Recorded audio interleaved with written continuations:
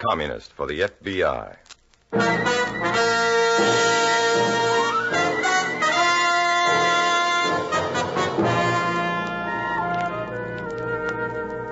Starring Dana Andrews in an exciting tale of danger and espionage.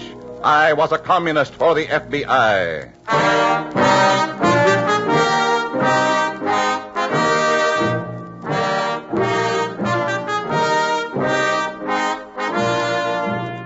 From the actual records and authentic experiences of Matt Cvetic come many of the incidents in this unusual story. Here is our star, Dana Andrews, as Matt Cvetic, who for 9 fantastic years lived as a communist for the FBI. For 9 long years, I lived a dream, but a dream filled with strangely gesturing, menacing figures and portents of disaster. Sometimes the figures didn't menace, but beckoned temptingly, attractively, and I wanted desperately to answer. They promised decent human satisfactions, but I couldn't answer. I had my job to do and my role to play, and in that job, one travels the safest who travels alone. In a moment, listen to Dana Andrews as Matt Cvetic, Undercover Man.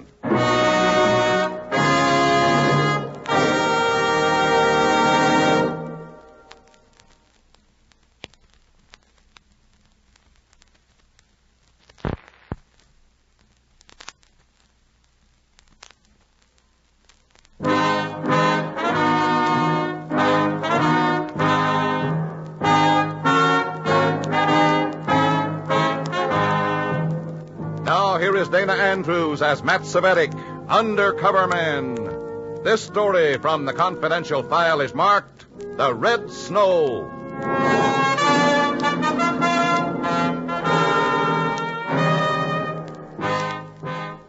Over the telephone, Comrade Revchenko's tone of voice is imperative.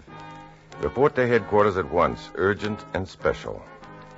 I walk into Revchenko's office. No Revchenko. Somebody else is sitting behind my chief's desk. A dreadful, blood-chilling caricature of a man.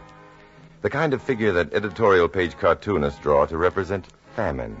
He's lean with a yellowish skin and leaden lips and a derisive mouth.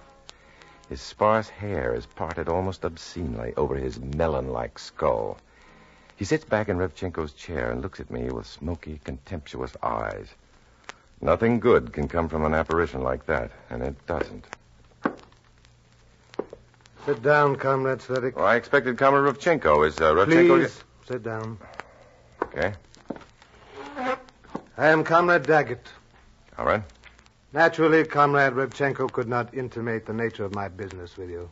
Urgent and special is how he put it. At least. I have in this drawer a handful of related items. So, do they suggest anything to you? Eh? What if they do? What's the idea? This teaspoon, packet of matches, eyedropper, hypodermic needle, and the small paper of powder represent, of course, a crude narcotic addict's outfit. All right. What about it? You are committed to do whatever the party requires of you. Correct, Comrade Cvetic? Correct. Suppose I should ask you to heat some water in this teaspoon. Dissolve the heroin in this packet in the water and inject it into your arm. That's enough, Daggett. You can put all that assorted junk right back into your desk drawer and find yourself another boy. Do you say you would disobey party orders? On that, yes. That's where I draw the line. The party can make anything out of it that they want to. Good. Good. We want no sniveling, spineless hopsters babbling all our secrets in exchange for a jolt of cheap heroin. Then what's the idea? Here. Here is an envelope containing $2,000 in currency. Take it. And? There is an area on the east side overrun with drug and dope pushers and their overlords. Go there. Buy all the drugs you can. $2,000 worth? Morphine, cocaine, heroin, marijuana. Accent on heroin. But I Learn don't... the vocabulary of the dope addict from this small manual we have had prepared. Learn everything about the dope racket. Everything. It's a big order. Experience everything. And find out who is at the top of the East Side Syndicate. Be careful. Naturally. You'll be moving among desperate people, jealous of their huge profits. All as addicts, completely irresponsible and heedless of consequence. It's a nice assignment, comrade. One of the most important we've ever given you. May I ask why? You may not. Sit down, comrade. Let me brief you on your urgent and special assignment. When I finally swim out of that office, I'm sick and giddy with revulsion. I've got to tell the FBI. I've got to reassure myself of a sound, sane bottom to this reeking opium eater's abyss I'm expected to explore. For what unspeakable reason? I dial the FBI's unlisted number from a pay station. 10 minutes later, I'm parked on a side street with my FBI contact behind the wheel. I've seen him serious before, but I've never seen him this serious. It's big, Matt. Anything touching on narcotics has to be big. Big and dirty and... Yeah. What are they up to now? Exactly what we're depending on you to find out, Matt. Learn the business thoroughly and reach the top guns, Daggett said. We've been trying to find out who heads up the East Side mob for a long time, but this goes a lot further than that. Tag, I'm it again. And, Matt, you're heading into the most vicious, irresponsible crowd anywhere in crime. That's right. Rub it in. Watch yourself, Matt. That's what Comrade Daggett said.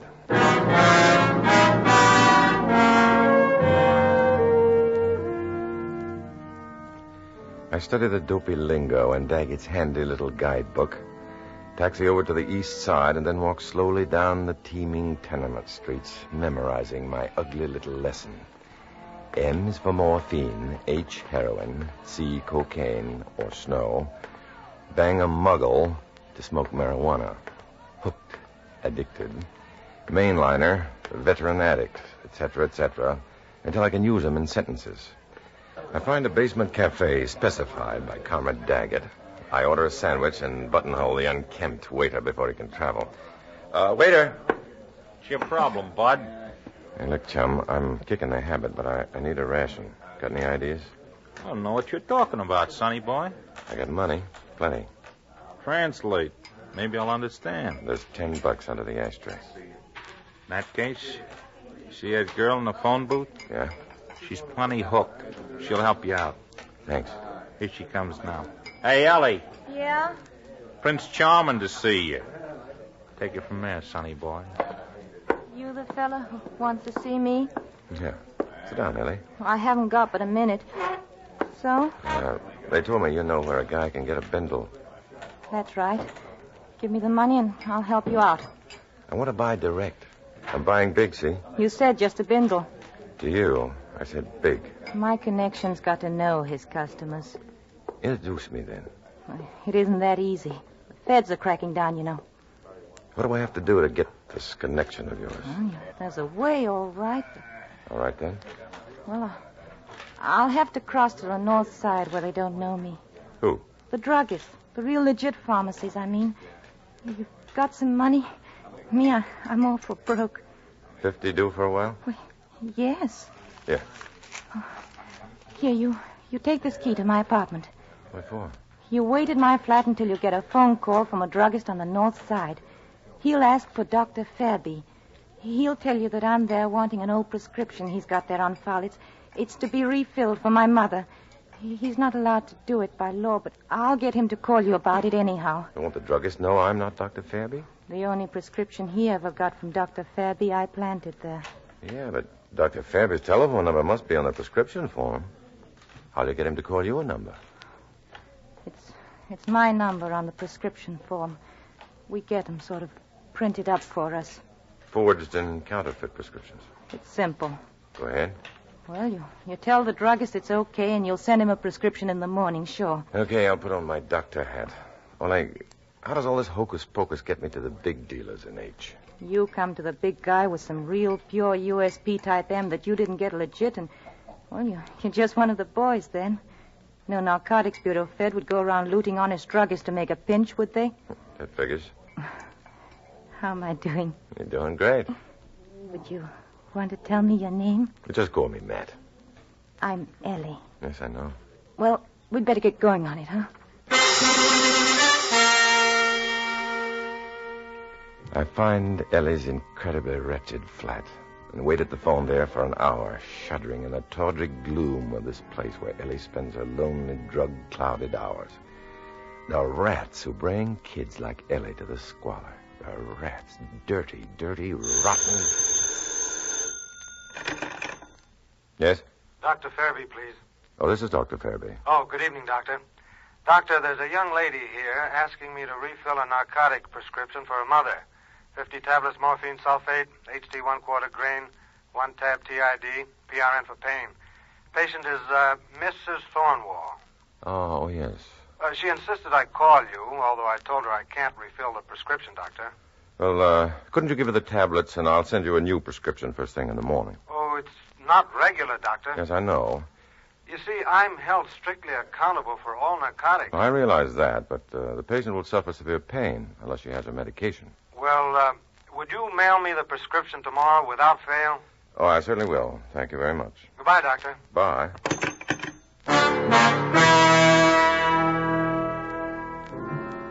I hang up feeling dirty and polluted. I'm acceptable now in the society of pushers and drug traffickers. I've made it traffic in narcotics. I've used a helpless and pitiable addict to obtain illicit M. The rats. Dirty, obscene, murdering, soul-destroying rats. I hate them. I've got to work with them. I wait in Ellie's dingy flat for Ellie to come back. An hour, 2 hours. Where is she? All of a sudden, a terrible thought hits me. Has she used that M on herself? Where is she? Where is she?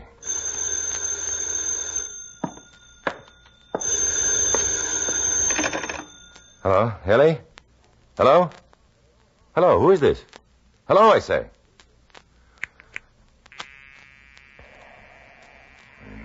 Dead. Hung up. Now I'm scared. Who was that on the line? Why that stealthy hang-up? Who was it? Checking on me, maybe? Making sure I was still there. Pinning me down until... What? This isn't my line. This is way off my beat. I can't stand still for this one.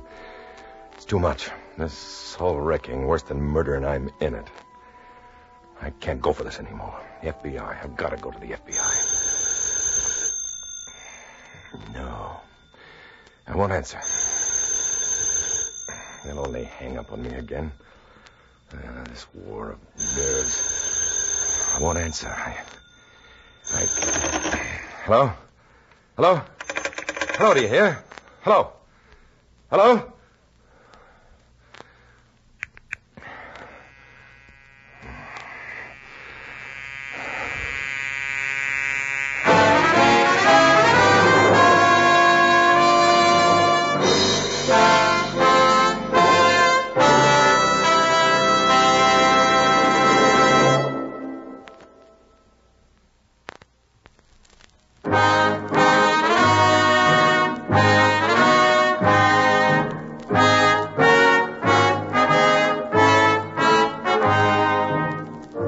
Back to Dana Andrews, starring as Matt Cvetic in I Was a Communist for the FBI, and the second act of our story.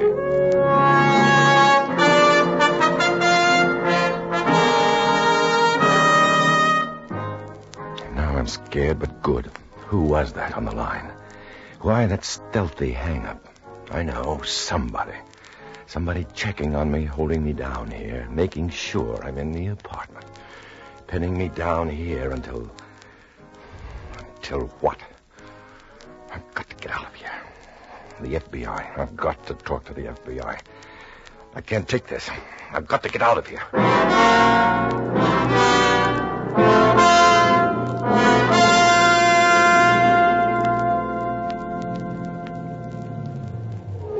All right, Matt.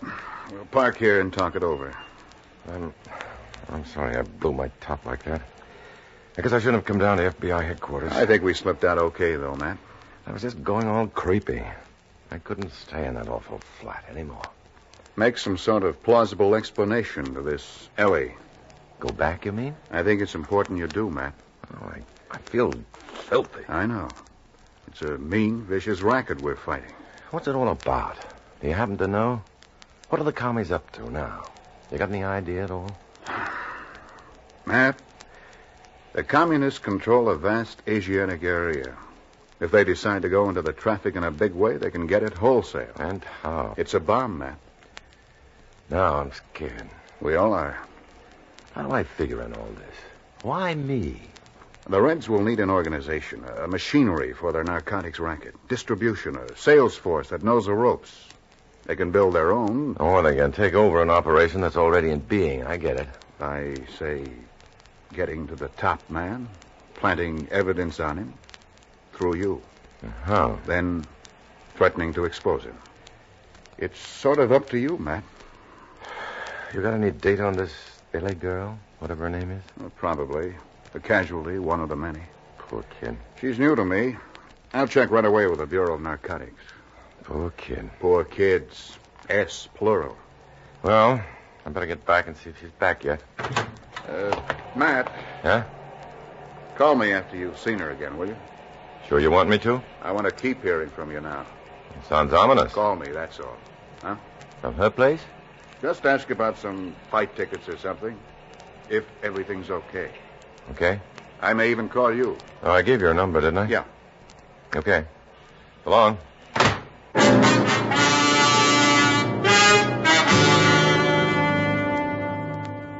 I want to walk. I want to collect my nerve again. But I take care to cross the street when I get near the FBI headquarters again. I wait at the bus stop, breathing deeply, trying to steady myself. And then the taxi slides past me and my reeling world blows up in my head.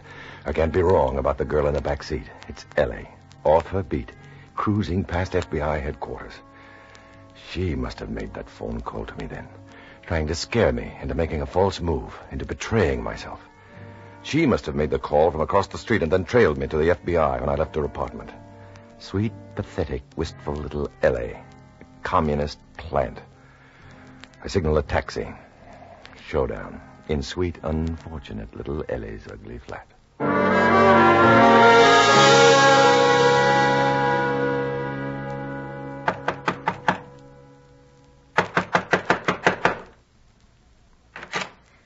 Oh, there you are, Matt. Come in. Yeah, here I am. Now, where were you? Where was I? That's what I said, Ellie. Well, I can tell you I sure got that M from the druggist, all right. All right. 12.5 grains of real USP pure M. You flash that at Swiney and he'll know you're safe. Swiney? Swiney's my pusher friend. Sounds like just the right name for him, too. Here. Here's the stuff. And it's all there, too. I wouldn't touch a grain of it. You're a doll, Ellie, a real doll. He's coming right over. Who? Swiney. I called him to come. What for? Well, you want to buy stuff from him, you said. My goodness. I want to talk to you first, Ellie. Sure. Ellie, I want to know exactly what you were doing around the Commerce Building a few minutes ago. Who, me? You were there not 10 minutes ago. You were seen. Well, you can just tell whoever saw me that he was seeing things. All right, Ellie. Then suppose you roll up your sleeve. Show me your arm. What for? You claim you're a hopster, but you mainline the stuff, all right? I want to see the needle punctures on your arm to prove it. What's the matter? Don't you believe me? We can't risk any informers in this racket. Informers? You heard me, informers. Sneak FBI or Bureau of Narcotics informers, spying on us, running to the FBI in the Commerce You're Building. crazy. Running to the Bureau of Narcotics, yapping all you know to the feds.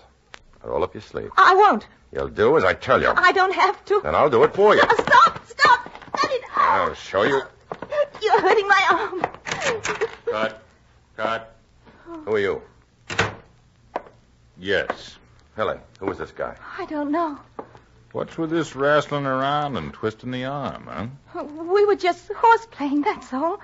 You got some M? M? I don't know what you mean. You called. Told Swiney you had some M. Who? Oh. Oh. Matt, give him the M we got. Give him the M. Why should I? You want to do business with me or not? Uh-huh. Okay. Here. Real prescription stuff. Are you the big guy? Tell me. What's this business about you running to the FBI, flapping them out, huh? Who, me? But that's the silliest thing ever. Listening at the door, were you? Answer the question. But that's crazy. Can you imagine? Me going to the cops? I guess maybe you got a mistake, huh, fella? I just wanted to be sure. The game we're in. This case, you're out of line. Ellie's okay. Ain't you okay, Ellie? Well, sure. How'd you know my name? Ellie's a mainliner from way back, ain't you, Ellie? Sure. Way back. Ellie couldn't get by without her daily ration. Could you, Ellie? That's right. Yeah. In fact, I got a little ration for you right now. Just to prove you're the real thing, you're going to bang the stuff right now. Ain't you, Ellie? Oh, wait a minute. Ain't you, Ellie? Sure. Of course. Here's the stuff. Here's an outfit. Shoot. Right now? I mean, now? Shoot. Well, I'll take it. That's for me. I'm waiting for a call about some fight tickets. I'll take it. Hello? Hey, what about those fight tickets, mister? I told you. 2 at the ringside, stupid. Listen, I've checked up on that Ellie girl. So how about a couple further back, then? Ellie isn't a narcotics addict. What? Well, that's an awful price way up there. She's a Bureau of Narcotics plant and informer. What about those I cancellations? just found out she used to be an addict. She took the cure, and now she hates the racket so much she's turned federal informer. I see. And that puts me in quite a jam. It does? Yeah, a date with this dame, and I'm all hemmed in up in the bleachers someplace. You need us? And how, brother? We're on the way, but don't let us capture you, understand? And don't miss, foolish. Well, how do you like that? Depend on these guys, and they'll ruin you. Okay, Ellie. Show the boyfriend how you do. Okay. I brought you a glass of water. Show the fella. Look, all right. I believe the both of you. Now, let's get down to business. This is business. He wants to buy a lot of stuff from you. We ain't in a rush. Are you, mister? Well, as a matter of fact, I am. Won't take you but a minute. A girl likes a little privacy. Can't you and Nat go into the next room? No. I'll go then. I'll be right back. Sit down, Ellie. But listen a minute. You got the H, heat water in a spoon, and go. Show the fella.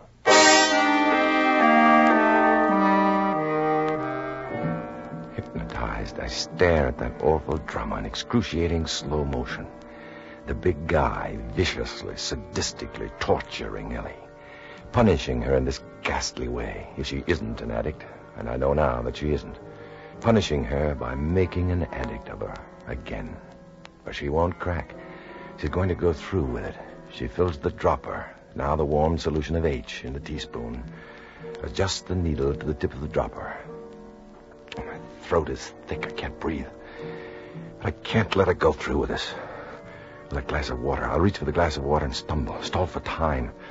I can't let that kid destroy herself. Oh, I'm sorry. You slob. You knocked the stuff out of Ellie's spoon. Oh, I just reached for the glass of water and stumbled. It's all right. I can get along without my ration for now. That's all right, kid. I just happen to have another bindle for you. But honest, I don't have to have it. Not right now. I got it, I tell you. There. Swell. Yeah. And let's go, huh? Sure. Let's go. All right. Hands behind your heads, all of you. It's a raid. Beat it. Grab him. Grab that guy. Yeah.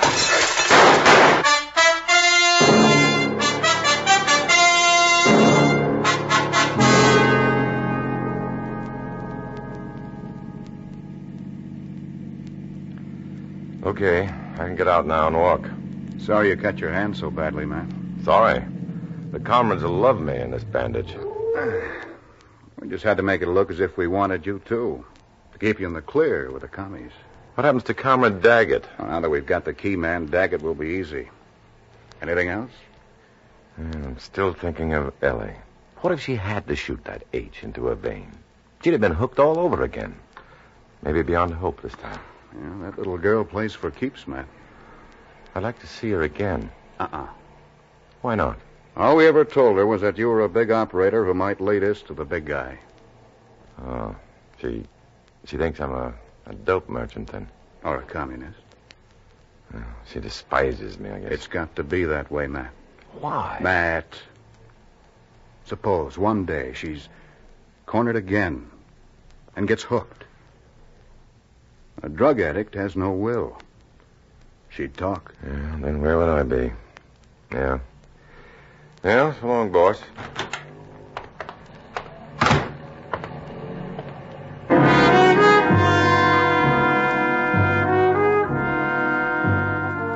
It's late, lonely in the street. My cut hand throbs me now, but it doesn't matter. Because there's still rough weather ahead, but no snow. No red snow drifting and sifting into our lives. Not if we're smart. Not if we're a tenth as game as Ellie. Maybe I'll see her again when this fight is over and won. When she can come out of the shadow of the poppy. When I can stop being a living contradiction. Until then, I'm still a communist for the FBI. I walk alone.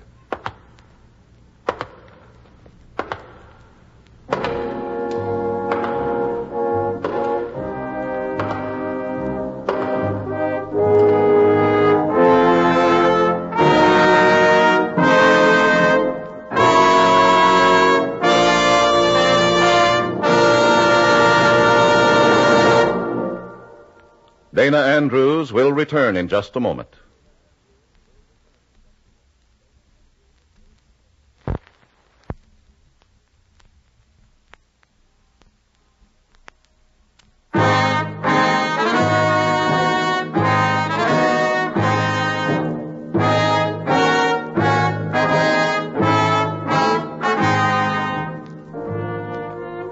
This is Dana Andrews. The story you've just heard detailed another victory in the continuing fight against the forces of evil in America. Like all these stories, it stemmed from fact. Details are disguised naturally, but the spirit of fact remains in all its power and significance. Next week, another adventure from the file of Matt Cvetic, who worked undercover for the FBI. It's quite an experience, so be listening next week. Thank you.